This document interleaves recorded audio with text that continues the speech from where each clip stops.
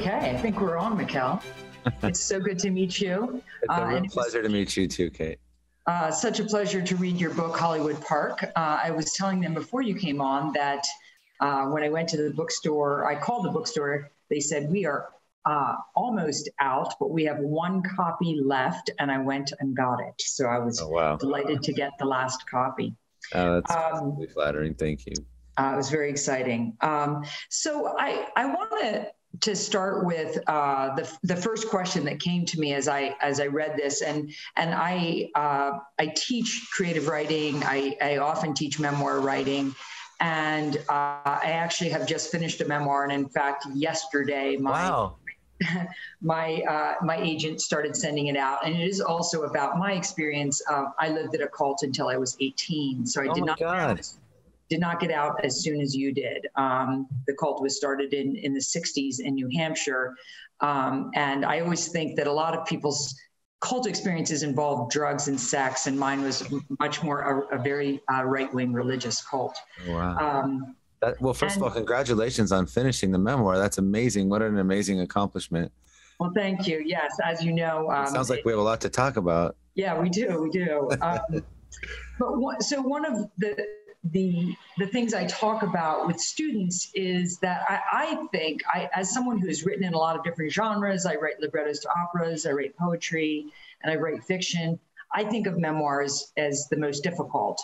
And part of it is that you have to go back into a dark place, because generally when you're writing memoirs, you're not, I mean, maybe if you were an ice skater or a famous Hollywood celebrity, maybe you had some great fun times, but many of us who write memoirs are writing them about dark times. Yeah. And the other problem with memoirs is that some of those people that you're writing about are still in your life. Oh man, that's a big issue. Yeah. That complicates things. Sure.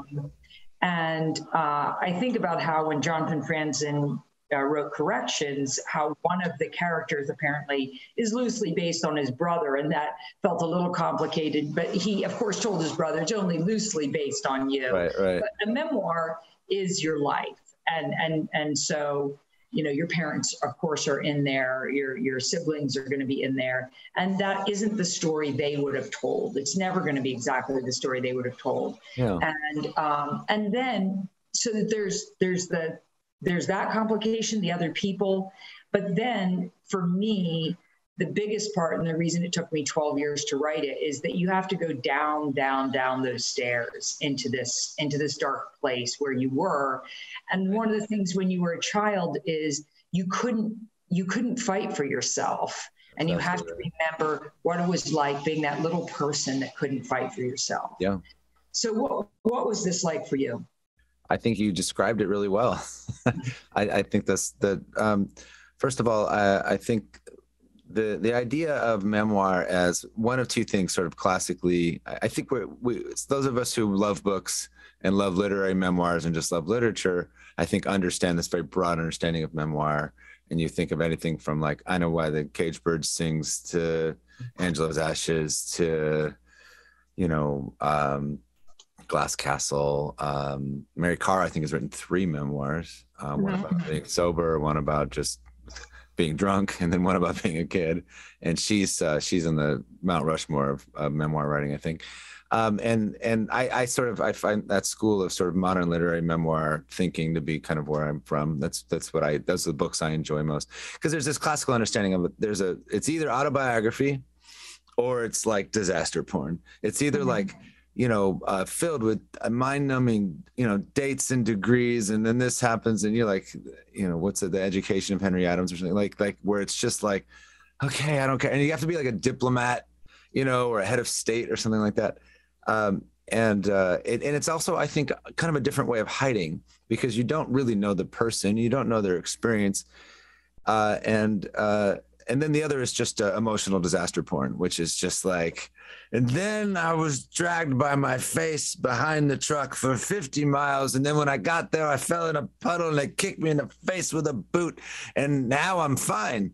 And you're like, bullshit, you're not fine. Yeah. I need you to interrogate this. And I want to know more about, where there's just these descriptions of these horrific events. And as a reader, that's popcorn, right? You're just like, then what happened? Then what happened? And, but I feel like the books that I like most in memoir take a more literary bent, and I wanted to take that. They interrogate, they think through, okay, what was sort of what made you stronger about this horrific event, and also put me in this event, don't just describe it. And also, what was the ontological reality of this event? What is this event in your memory as you question it, as you write about it, as being sort of a piece of dialogue between the adult writer and the child who went through it? And what is your feelings on that, and unpack those. And I feel like that's kind of the turf of literature. And that's why I think I've been so drawn to the genre. Right, because you are allowing your reader to climb out with you. Yeah. And to a certain extent, your reader is finding out that not everybody climbs out. Right, absolutely. And I think that as the reader, they want to understand how you climbed out, and not everyone climbs out. I'm assuming this is true of you, but the cult where I grew up, there are a number of people who managed to leave, but in their mind, they're still there. Totally understand that. 100% rings true. I know so many people, or elements of it are still there, or there's just, it's kind of like unpacked trauma. You can tell if someone's like got just carrying around the trauma. You're like, gotta get on the couch, man. Like, you're this upset about this little thing. There's something else here, and you got to go talk about it. Like, to some extent, I think that's what's happening there, is just this kind of like unpacked trauma of it. On that subject, do you feel that, for the most part, those of us who have spent time at a cult are damaged? Oh, I think everyone's damaged, and then everyone's in various stages of healing from that damage. Right. What's funny is I feel like my book is filled with all these kind of like sexy terms: dad in prison, and heroin addiction, and death, and alcoholism, and a cult, and violence, and guns, and living on the run, and all those things did happen. But I feel like those weren't really the hardest things. The hardest things were things like loneliness.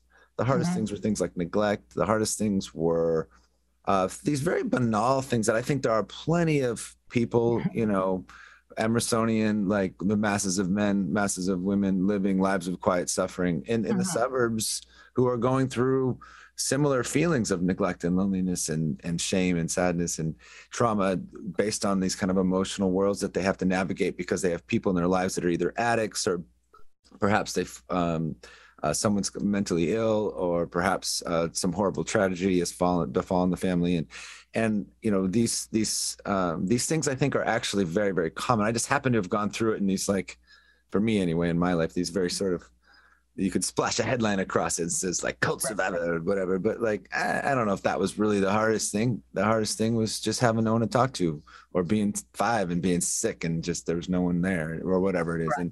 And I think there's plenty of people in the suburbs who, from the outside, you would look and say, God, that's a nice house, and they seem like nice people, and they're living lives of quiet suffering. And so I think in that way, that's the proper attitude of the writer, whether you're making literature or doing fiction, nonfiction, that this sense that there's a relatability and a humanity. And if you're always digging for that humanity, if you're always digging for that contradiction, you're digging for that empathy, digging for the truth of the story, then it becomes relatable, because gosh, we all carry around different forms of trauma and healing, whether, even if it looks really, really sexy on a book or not.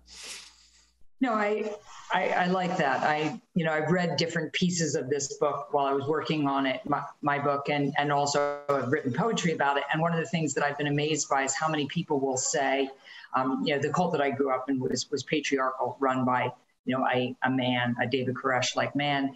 And people will say to me that the house they grew up in was a patriarchal miniature little cult. So one of the questions that we were all interested in is, and I think about this myself, the differences between different kinds of writing, but you also, of course, write song lyrics. And so when you switch genres from the song lyrics to writing this, how did it feel different? Easier, harder, different? Wow. Well, so I'd written a bunch before I started the band. I was a writer. I was a columnist on All Things Considered on NPR. I'd written some fiction that found its way to McSweeney's. I'd written a ton of essays. I was a columnist, Men's Health. Wrote about I wrote a column called Physics for Poets that was all about the way science and technology was changing questions of what it means to be human. And I'd done a lot of writing, like a lot. And I actually left. I turned down the residency I was offered at Yaddo to start the band because I'd met a drummer. They offered me a 2-month spot at Yaddo to finish this novel I was working on. And I was like, no, I met a drummer. And I remember I had people that were in my life it was like telling someone you were going to join a circus. I was like, I'm going to start a rock band. And there was like, I'm going to go become a knife thrower. So I'm not going to finish that book and I'm not going to follow up with the NPR stuff. I'm just going to go start, wrestle bears.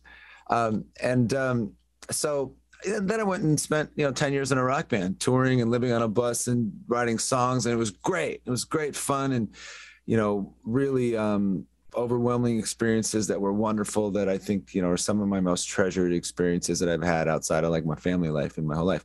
And then when I decided to write the memoirs after my father died, and I went through this like crazy depression for like 6 or 8 months and just in such grief. I was so sad. And I didn't know until this happened how confusing grief is.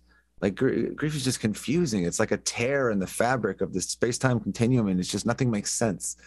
And it was like I was trying to make sense of how sad I was and make sense of like, how can the world be without my dad in it? That doesn't even make sense. That's the world. The world has my dad. It's always had my dad. It's, So when I finally sat down to write, in some ways it was sort of a return to, what I had done for years before. And I'd always known I was going to write. I'd eventually return to writing. And so it was a very different life. The first thing that hit me was when musicians talk about work, it's not work the way writing is work. It's work. I mean, you have to be somewhere and do a thing and then leave. But, just the scholastic, the sheer intellectual heft it takes to write a serious book, surprised me and humbled me and scared me and really bummed me out, and the day-to-day, I think I read somewhere once someone said writing a book is like crossing the Atlantic in a hot tub. Just my process, which is I write 4 hours a day when I read 4 hours a day, typically that's my day, 4 hours of writing, 4 hours of reading, maybe an hour or two of editing with a word count goal. And then, then go and cut 80% of it later when you decide it wasn't good enough. And so it was just a tremendous amount of work, and it was a labor of love. I spent a lot of time with my dad in my head, and a lot of time with my brother and with my mom, and just people that weren't around anymore. And another great line about memoir writing, I think this is actually Mary Carr. She says one of the great things about writing a memoir is you can spend time with people who aren't around anymore. So there was a lot of tears shed as I was writing, and it was just a big, overwhelming experience that I just decided to do. And I didn't have an agent. I didn't have a publisher. I just wrote the book, and the Word document is not that different from the final page. Like I just sat here for 3 years doing it. And it was just incredibly hard. I hope that's not discouraging to anyone. But it was incredibly difficult. It was just like a lot of work. And I did find that over time, I liked the kind of more academic existence, and that I'd sort of missed it. And that one thing about music is it's really fun, but it doesn't challenge your brain in the very sort of satisfying ways that writing does. Yeah, I would agree with you that writing is living the life of mind. And when you're out doing events, I remember someone saying to me at one point, I want to be a writer. And I said, what do you like about writing? And he said, this. And he meant this part where you're out doing events. Oh, God. I was just thinking, you really should be an actor or something. Yeah, you know? go to Broadway. Go. Yeah, this isn't it. Do you like writing? Oh, do you like sitting alone in a room and staring at a computer screen while your brain is very heavily concentrating on something? Because that's the life of a writer. Right. Do you enjoy quiet days, 6 days a week for years on end? Yeah, for years on end with nobody looking at your work, nobody interested in what you're doing, people wishing you would come out of that room and play with them, whatever, do something else, you know. Sure. You've got a little jar of jelly beans there, maybe. But yeah, you are very lonely in that little intellectual space. Yeah. But then also sometimes, you know, just wrapped up in the beauty of the thought. Mm-hmm. And, you know, it's, I spent a lot of time reading. I can't write unless I read. I'm just one of these, that's just my process. And I read mostly novels, read probably about 150 novels in the process. And there's something about being in dialogue, you know, with great writers that even if you don't know how it's going to turn out, like I didn't know if it was going to be published or not. I thought maybe I'd have a shot, but I just wanted to finish it, you know, and that was really what I was after, was to finish it, make it something that I loved. And there's those great moments when you feel like you're in dialogue with, say, Toni Morrison or something, or you're in dialogue with people who've put these things across the page that you thought were so beautiful and enchanting and mysterious, and then you have a certain day, and it happens once every 3 weeks, maybe, you know. 80% of the time it's just drudgery. 10% of the time it's like almost impossible, and 10% of the time it's like, hey, all right. And then it's one of those good days when you've really got, you know, 1,200 words of just, and you're like, God, I was in it. And there's no feeling like that. And I'm saying that as someone who's, you know, played a lot of rock and roll shows in front of lots of people and had great fun doing that as well. But there's something about being in dialogue with your mind across ages with other people whose minds are in dialogue with you. And as soon as you sit down to write that book, you become part of it. And there's something very special about that I don't think exists in music. Do you feel that writing memoirs, or writing this memoir for you, was more therapeutic than writing in general? I mean, probably. And I say that because that isn't why I did it. It was a side effect, I think. For a couple reasons. The first of which is, of course, when I was writing it, I didn't think about that there would be an audience. Again, I didn't know if I was ever even going to get a book deal or anything. I just was sitting there writing. And it didn't occur to me how personal it all was. I just knew it was like if you scratch certain places, the writing felt more alive, right? You know, it's like George Saunders' idea about just like, is it alive on the page? Is the writing engine, are you engaged? Can you feel life on the page? And as soon as you don't feel life on the page, move on. It's not good, you know? And there was just more life in it when I was writing in ways that I felt were a little, where I was sharing more about my actual sort of experience and my inner sort of monologue about what was happening around me. And so I just wanted the story to be as good as it could be. And then about 2 weeks before publishing, I had this moment where I went, holy shit. Like, everyone's going to read this. Everyone's going to know all my secrets. I'm not going to be secret. And I was so nervous, and it seems like you're probably about to go through this process. So I couldn't sleep. I thought everyone's going to hate me. Everyone's going to think, there's the fears about just like everyone's going to think you're a horrible writer, which every writer has. But there's also this additional fears, like for some reason, if people know your secrets, they're going to hate you, which of course is the opposite. When people know your secrets and they see you struggling and they see you working it out and they see you being honest with them on the page, they appreciate that. They really, the reader really knows, a good reader knows when you're full of shit. And so you got to give them, you know, you got to give them your actual heart, your actual mind. So if you're doing that, then, you know, they come along with you, but it doesn't feel that way. So that was 2 weeks before publication date. And I'm talking to my wife every day, like, I don't know what's going to happen. And she's like, it's a good book. Don't worry about it. And I'm like, I just know. And then it came out. And then here's the therapeutic part. I just kind of felt like, well, I guess everyone knows everything. Right. Nah, I don't really have any secrets left to tell. Yeah, everyone knows all the messed up stuff about me. And then there's this weird thing that happens where and I talk about this in the book a bit about building masks that you present to the world. And that part of people who grow up in certain circumstances, maybe you've, actually, you know what? I'm going to put this to you in a minute, actually.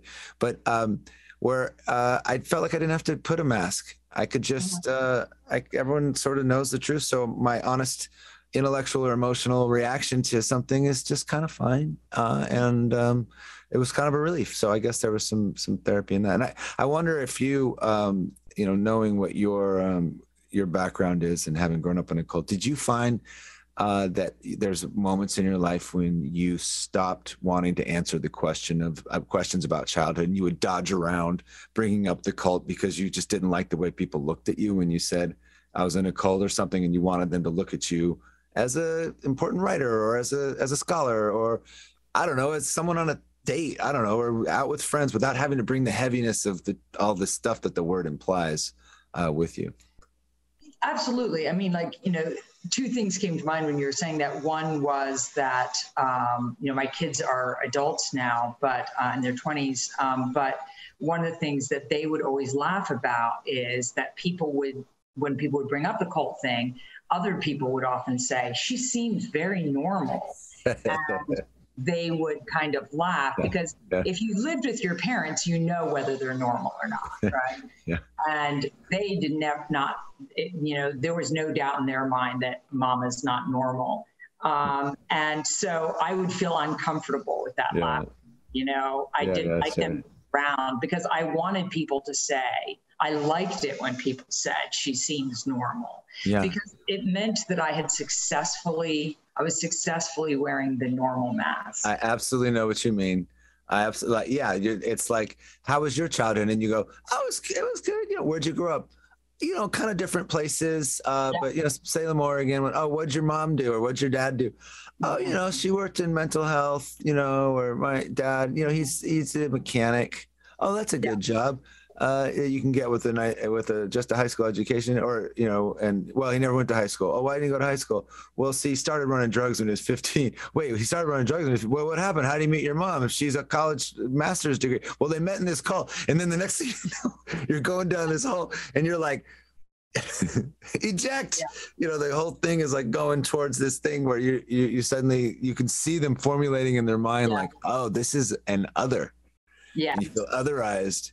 And I think as people who have children or people who are fully in their careers, I don't give a shit now. Right. But at 15, I did not want that attention. I did not want that designation. And so I'm with you. I was all about, how do I create a mask, and how can I then formulate a character that will win the approval of whatever audience I'm addressing as a 15-year-old. Whether it's my girlfriend or my girlfriend's parents or my teachers or whatever it is. Yeah. For some reason, when I was dating in college, you know, people, you know, there would be this, you know, when am I going to meet your parents? And at that point, it was like, my parents were alive, well, and 38. And it was like, you're never going to meet my parents. And, you know, I was living on the Eastern Seaboard. They lived on the Eastern Seaboard. You're never going to meet them. And that was difficult to explain, you know. One of them is still in the cult. And, one of the things you address in this book, you really, it feels like in a way it flickers all the way through the book, is something that Cornel West writes about. So Cornel West has an essay that I taught a lot for the 25 years that I was teaching undergraduate, that's on parenting. And in his essay, he basically argues that boys need fathers. I mean, I think that's the sort of thesis of his argument, and that he had a father, and that's part of what made him who he is. And in fact, I will say that my students argued against that, because most of my students who were reading the essay were raised by their mothers and grandmothers and felt that they were doing just fine, thank you very much. And I understand that. They would argue against his thesis, but I don't think his thesis is entirely wrong. I feel you thread through this idea of manhood in America and boys needing to know who their father is. And you know, because as a person growing up, I didn't meet my father until I was 19, and really have only seen him in my whole life like 4 or 5 times, and had a lot of curiosity about him. Sure. Once I got divorced from my kid's father when my kids were 3 and 5, I bent over backwards to make sure that they would know exactly who their father was, and he would share custody and all of that, because I was not going to repeat my mother's mistakes. Because I felt that particularly my son would need to know exactly who his father was. And it worked out well. I'm very pleased to say, you know, my ex is very much part of my life and knows his children. But you were very clear in this book that you needed to know who your father was, and that shaped you. So can you tell us a little bit more about that need to know, for better or for worse, who your father is and how that makes you become a man, I think? Yeah, for better or for worse is a good way to put it. I think in many ways I grew up, I didn't go to live with my dad until I was 11. And of course, for the first many years of our lives, we were in the orphanage in the cult, and we didn't really know either of our parents. So there's a way that I knew him at some point, and I didn't know him at all at another point. And then there was these intervening years where we had essentially a single mother. And there is something about being the son of a single mother. Like, I feel whatever you could say about my mom and her sort of difficulties as a parent, I always felt such sympathy for her just being a single mom. And I still feel that way about single moms. If I meet single moms, I feel like those people are going through more than you realize. And as the son of a single mother, you can't help but know that. Mm-hmm. And you get this sense of the power that a man has over her in a way that you don't quite understand as a 6-year-old. Why is she blushing? Why is this? My mom's, master's degree from Berkeley, very smart, educated, in her way, powerfully spoken person, even though, she's got some other issues that, I get into in the book. Why is she blushing? Where's all this sudden girlishness coming from? What is this effect? And what is it that these men represent? And then, of course, your head immediately goes to like, and am I going to become one of those men? And then you hear, we would overhear conversations of our mother upstairs talking to one of her friends, and just about, well, you should date a man. You should find a man. Is he a good man? Will he be a bad man? Will he be one of the good ones or the bad ones? And immediately you start thinking, well, am I going to be a good one or a bad one? And what is that going to mean? And then what kind of power is that going to give me? And what should I do with that power? And what is the maternal fantasy my mom has of what I should do with that power? And then what is the sort of masculine thing that I think I'm supposed to do with that power? And it's just this absolute hall of mirrors. So having said all that, my dad was a very masculine man in terms of, like, he liked football. He'd been in prison. He'd done a lot of heroin. He liked old cars. He smoked and drank for forever. It was funny and quick. And, I don't know if funniness is a masculine trait, but that's just part of who he was. He was also funny. But he was also very warm, and he was very kind. He was very affectionate. He hugged and kissed us and told us he loved us and made us the center of his life. When my mom, Bonnie, she's my stepmom, but we don't use the S word in my family, became very successful in business, when she started to do well at her job, he quit to stay home and was fine with that because she had the bigger income, and just always was just proud of her and thought she was great. So in his own way, I think, there's a kind of classical feminist in there somewhere. I don't think he would ever say that, but I think there was. And a very warm guy. And our mom was actually quite cold. So the effect it had on us, was to soften us to some extent, which you'd think it would be the opposite. But he actually was the one who softened us, and the one who made us sort of, I think, more. My brother and I both, have families now, and we both have children, and we both love our kids very much and are very affectionate with them, and they're the center of our lives. And I think, got that, from our dad. As to the question of whether boys need to know their fathers, I think there's plenty of fathers that probably don't need to know, honestly. And I think there's plenty of mothers who probably are doing just fine without, just a man. I don't think the man himself matters. I think you need to know your parents. And it's important to know, and you can't help but care, because these are the people who, mold you so much. You mentioned Toni Morrison, who's definitely one of my favorite authors as well. And one of the things I really admire that she does in her novels is I feel like she walks around to the other side of the room and tries to see everything from everybody's perspective. Yeah, like the opening of Song of Solomon. Right. Let's just see this event from everyone's perspective. Absolutely. Right. And she's just so masterful. Bluest Eye, of course. And I feel that you really worked to see the world from your parents' perspective. Interestingly, at the cult where I grew up, we also killed rabbits and ate them. And so sorry. It's the worst. It's the worst. It's like a big rat. It's a cute rat. It's a big, cute rat. That's all it is. Yeah. We killed chickens and ate them too, but chickens do not feel the same as rabbits. Rabbits, oh, Lordy. It's stuck in your throat. Yeah. The fur of them, the ears of them, the nose of them.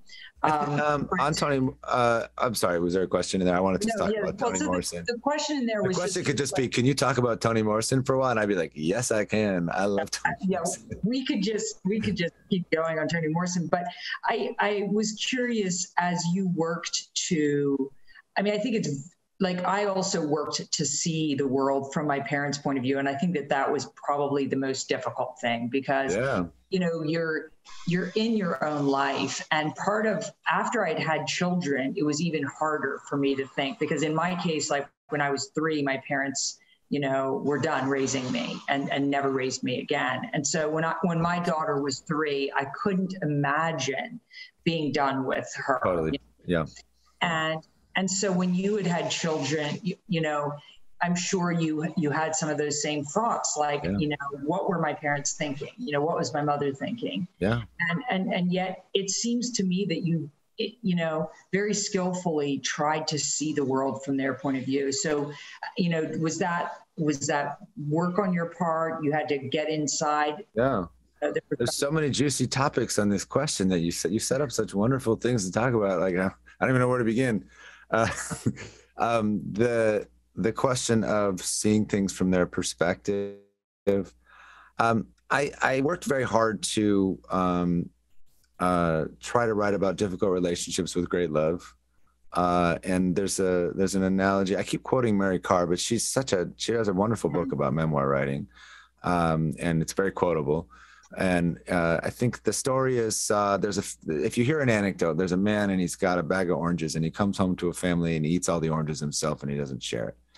And you're like, and if that's all the information then you think, oh, this guy's not a good father, and and if you know one more piece of information, which is that he has scurvy, and if he doesn't cure that scurvy, he can't go to work or whatever he has to do to support the family. Then you see maybe a little bit more about why he ate all the oranges, and then you understand him a little bit more. And Mary Karr's advice is to always look for the scurvy. And it's not that you aren't entitled to your own perspective. You absolutely are. And it's not that you're not entitled to your own feelings, more so, I'd say. It's that it's important to understand what people were going through, because that's the reality of it. And my mother, who was had dealt with issues with mental illness and severe depression, and was not, I would say, I think she would even say, not a great parent to us. She wasn't able to be, but then here she was. Her mother was a severe drunk, abusive. She was raised by nannies, abandoned a lot of her childhood, definitely traumatized. Went to this cult, joined it to save the world. It was a drug-free place. Met at this very charismatic, warm guy, my dad. They got married. And then the cult went nuts and got violent and was crazy. And she had to leave. She lost all her friends and she lost all her money. And there she left, penniless with 2 kids she hardly knew, with a shaved head, and there's a dilemma there. And sure, you could say, sure, she made some bad decisions. We've all made some bad decisions and not paid so high a cost as she did. And would she have been a good parent without that situation? Yeah, probably not. But because she did deal with some pretty difficult mental illness issues. But to see the scurvy for her was that, she was really, really ostracized, in the cult because she wouldn't abort me. She was really, really, she really was broke. They really did take all her money. And she really did have a shaved head as this woman trying to get a job and raise 2 kids in, 1980. And we really did have to live on the run because people were trying to hurt us.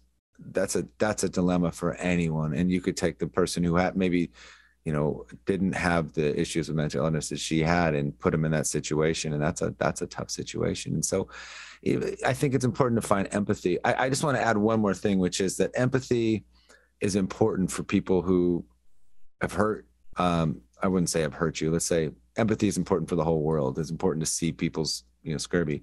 However, I will say, I think our society puts too much emphasis on the idea of forgiveness. I think that it's always like this vaunted state that you can reach. Like if you can just forgive the people who hurt you. Now, forgiveness requires, people to have contrition. It requires people to admit, to have the ability to even see and reflect upon and admit the things that they have. And then for you to have gone through the ability to hear that and understand that. And also, it feels like the wrong question, I guess is what I'm driving at. This question of blame and forgiveness. People want to feel like they've reached a new plane in their humanity because they forgive. And I think that's the wrong question. The question is simply, it's much more basic than that. And the question is not, can you forgive? The question is, how do you live now? How do you live now? Now that you are you and you're responsible for you, and maybe you have kids, and so that means you're responsible for some other people too. And maybe you have a spouse or people in your life you love, so you're responsible for them. How do you live now, having been hurt by this person? And what does that mean in terms of the boundaries you have to set, your emotional understanding, the work you've done on yourself to think about, like, how am I interrogating this so I'm not hurting my own children or my own relationships or whatever. And forgiveness and blame are kind of like irrelevant. Mm-hmm. You got to figure out how to live.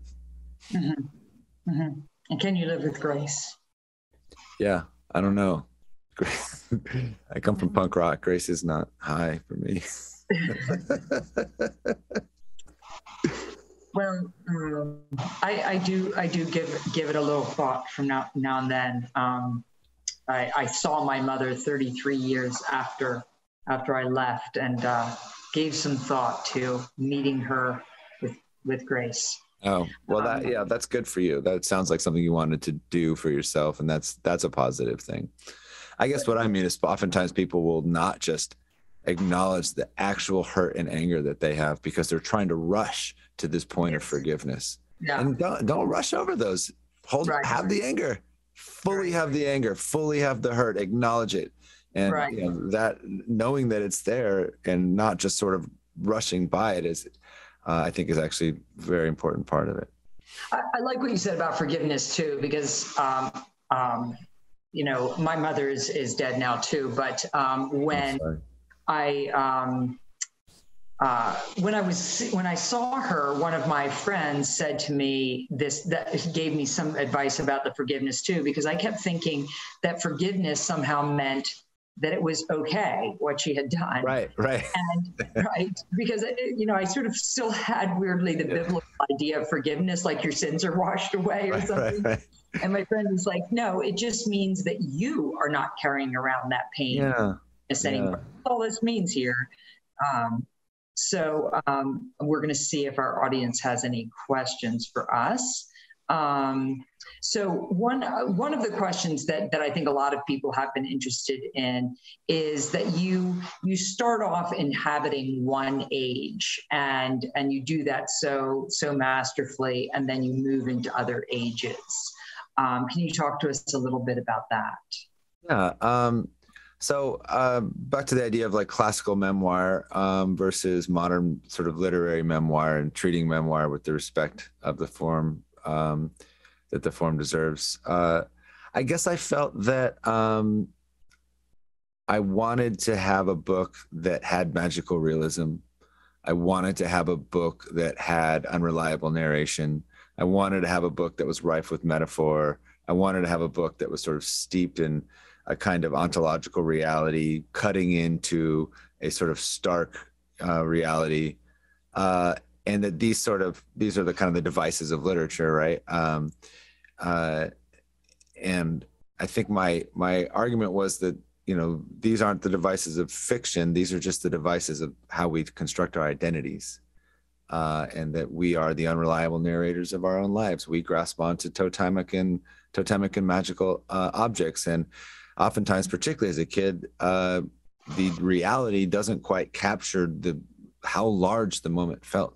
So what I wanted to do was to put the reader right in my head at, say, 5 years old in these overwhelming moments. And it didn't feel like that could happen without some magic. Because that's how it felt at 5. And I think we forget that, those of us who are adults now, that so much of childhood is a mystery of what's real and what isn't, and where does the real world end and my mind begin. And so I wanted to have a book that treated memoir with those exact same devices, because then it would more likely capture what the actual events felt like, and therefore tell the story in a more honest way. I thought it was more honest that way. And also I thought, you wholeheartedly believe the things that people tell you when you're a kid. Just like, you have an unreliable narrator in a book, and over time you learn that it was a lie. And it didn't make sense to just say, hi, I'm 4 years old, exposition, opening paragraph.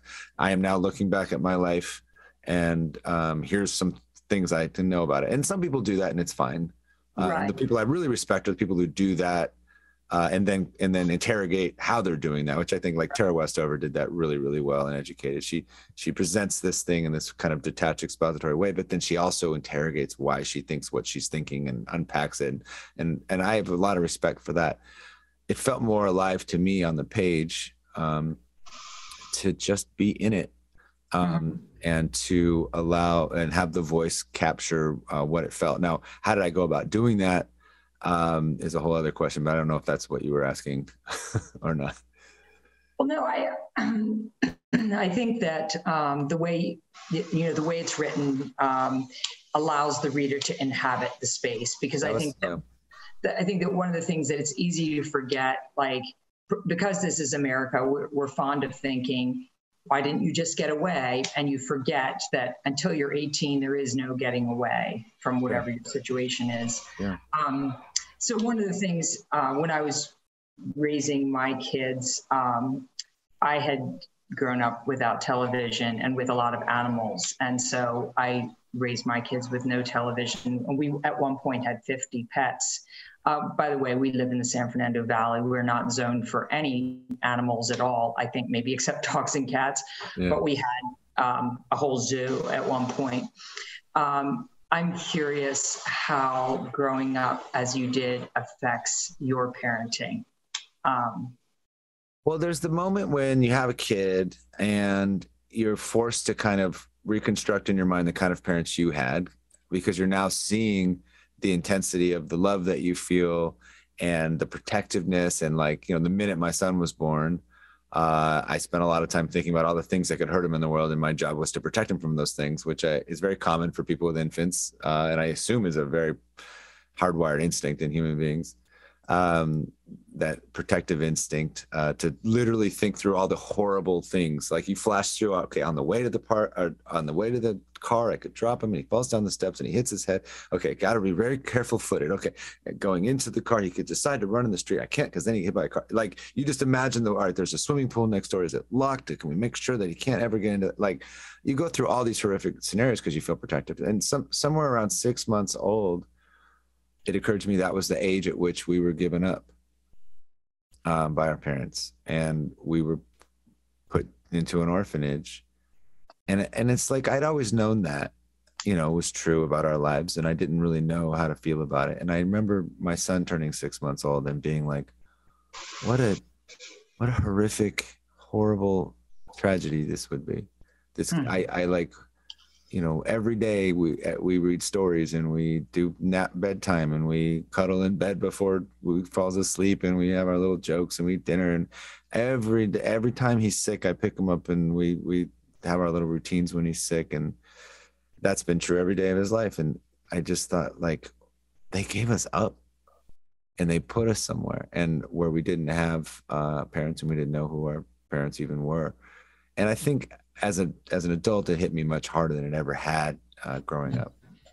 So how's it affected my parenting? I don't know. I'm not the joiner my parents were. I think baby boomers were famously joiners. They I would like, you could say, optimistic, or you could say naive. I'm not sure which.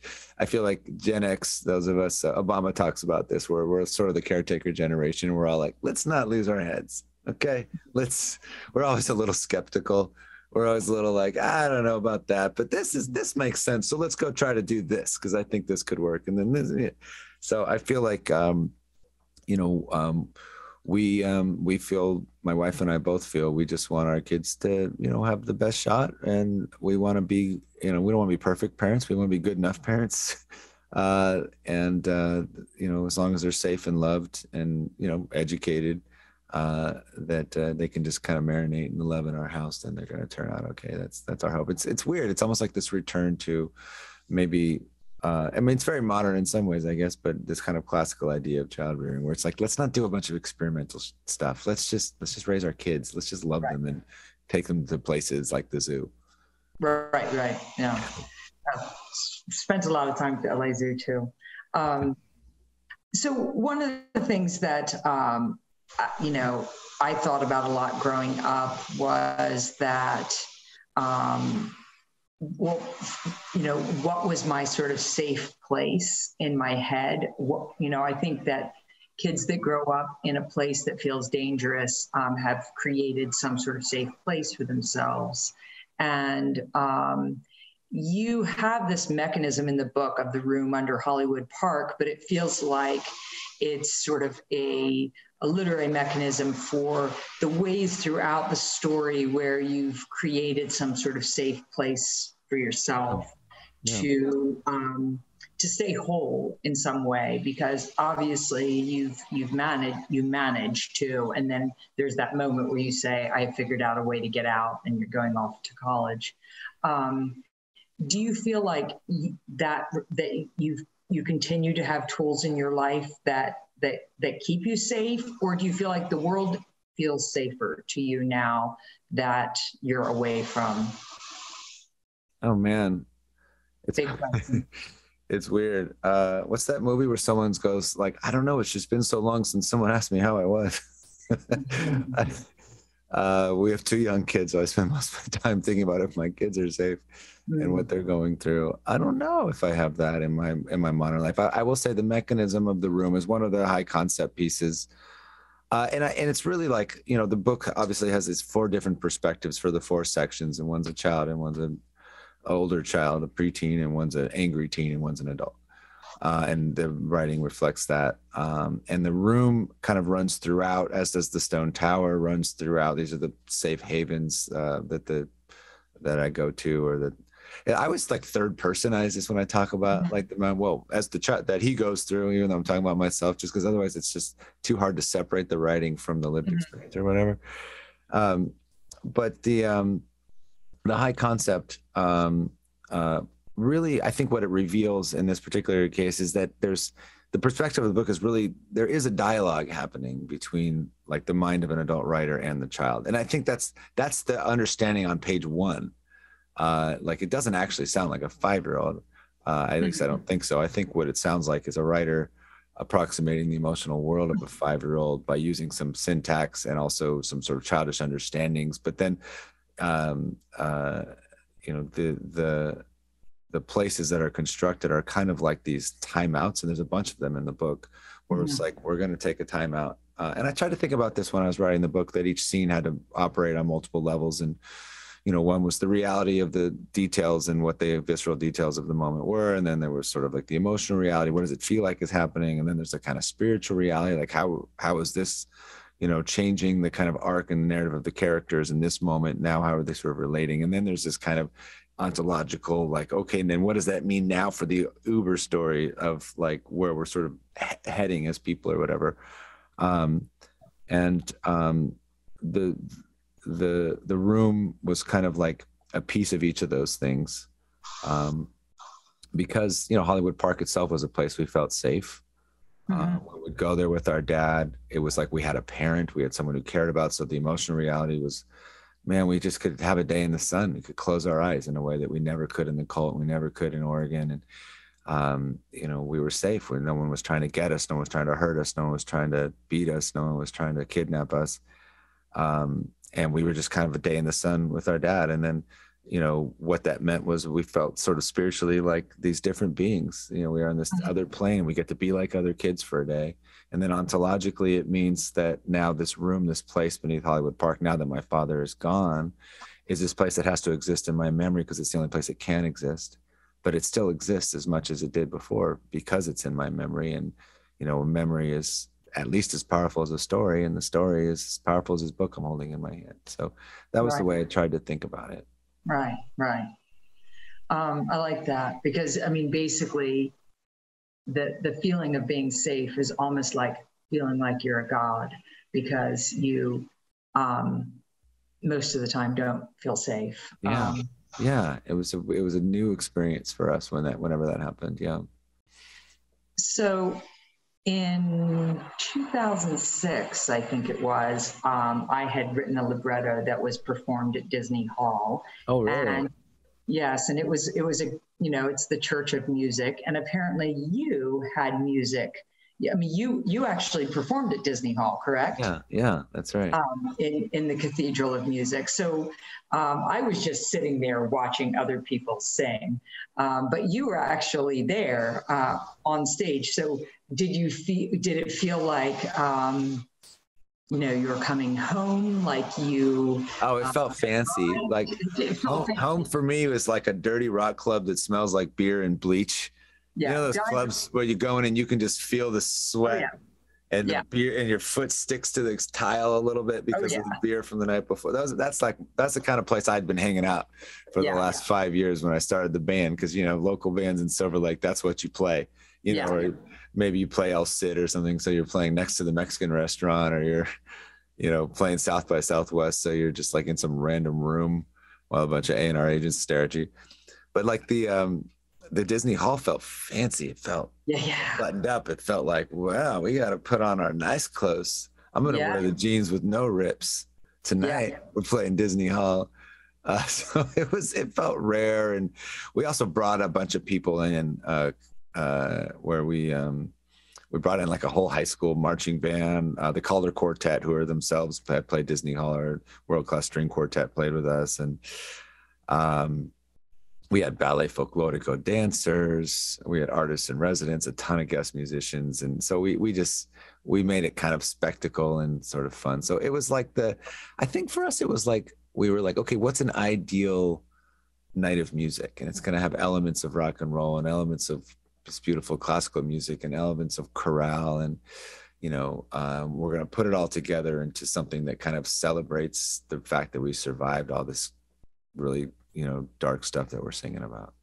Yeah. I felt like I couldn't believe that a girl with dirty boots was allowed in the door, but then like, yeah, right. You are, right? And they're just like, come right in. And you're like, really? Me? Really? Me? That's great. Oh my God. Okay. I'll come right at the stage this way. Really? Okay. Yeah. So I'm fascinated about The Loneliest Girl, and I want to hear some more about it. So who was more alone than Medusa? I don't think anyone was. So I wrote this book. It's just come out February 15th from the University of New Mexico Press. And so I'm out on tour with it now. And it is a book that very much kind of follows the Me Too movement. And it follows Medusa's story, but then it allows Medusa to rewrite her story. So the story of Medusa that we don't get to hear about is that the reason she was in the cave of Sistine is that she was raped.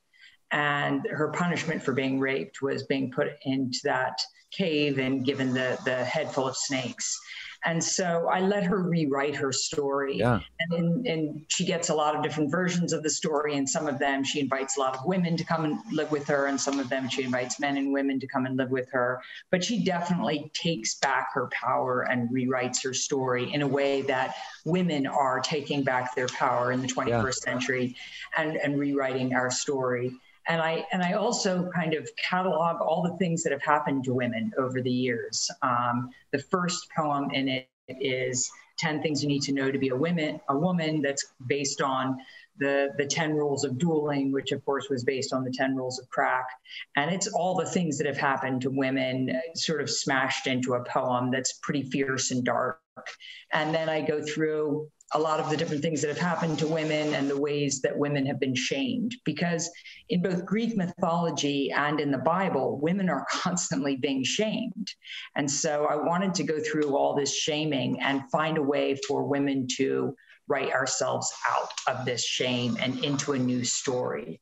And like this story of light is the story we write ourselves into, a story of wings, a story of light, a story when we get to claim our own life. And so that's what I worked to do in this book. And it was a journey to a bottom of a well for 7 years writing this. It felt very dark down there for a long time, but then I climbed back out as I got to the end of the book. So most people don't know that the backstory of Medusa was that she was. Is that something I just didn't know? I mean, I've never been a big classics person, but I feel like that puts this whole other light on it. That so the implication is she's a monster because somebody else did violence to her, and now what? So what is that supposed to say about this kind of like, this iconic figure for femininity, and at least in Greek mythology, that like she's monstrous now because she was damaged, as opposed to. This isn't a choice that she made. Right.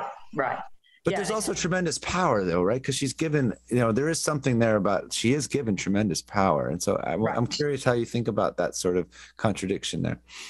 Yeah, it is very contradictory because she has the power to kill, but she doesn't have the power to love. Yeah.